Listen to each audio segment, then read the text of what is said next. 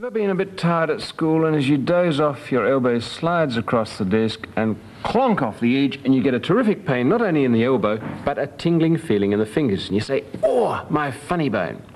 What is a funny bone? Is there such a thing? And if there is, why should a clonk on the elbow hurt your fingers? To answer that, you really have to look at the arm itself and the bones inside it.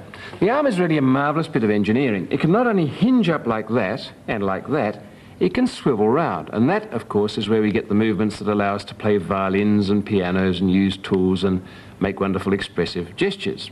But when you see what's happening inside it, you can see how all the bones work together. Let's put the bones inside my arm.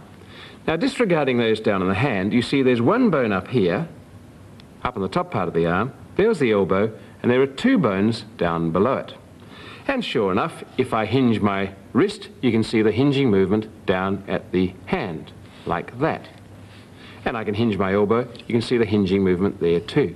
But when I twist my arm around, you can see those two bones in the forearm working over one another, twisting and doing all sorts of interesting things. And they do that because the bone that is hinging at the elbow here is a bone that pivots at the wrist. There it goes, like that. And similarly, the bone that hinges at the wrist is the bone that pivots at the elbow. You can see it twisting as I turn the forearm over. You can make a less confusing model out of cardboard. Let's put this up as the left arm. You can match it to the bones on the right. You can see there's a hinging movement at the elbow, a hinging movement at the wrist, but a pivoting movement as well that allows the hand to turn over.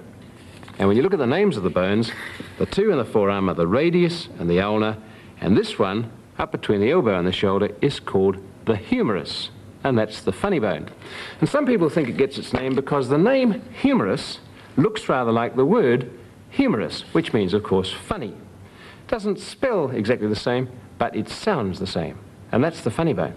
But why, when you clonk it, does it hurt in the fingers? Well, that's not the bone at all. It's actually a nerve.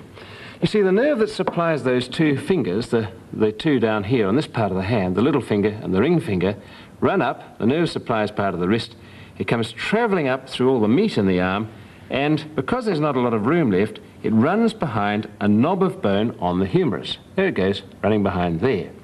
Now you can imagine, if you slide off the desk and you clonk that knob of bone, you can squeeze the nerve between desk and bone, and you give it a good pinch. Now the brain doesn't know the nerve's been pinched. All the brain knows is that the nerve has been fired. And this nerve is plugged into the brain, and whenever the nerve fires, the brain says, "Ha-ha, it's the little finger and the one next door to it." It doesn't matter where you clonk that nerve, as long as you fire it, the brain says that nerve is firing, therefore those two fingers are being tickled, or pinched, or stung. And so that's what happens. You clonk that there on the funny bone, pinch the nerve, and the fingers tingle. And that's what the funny bone's all about.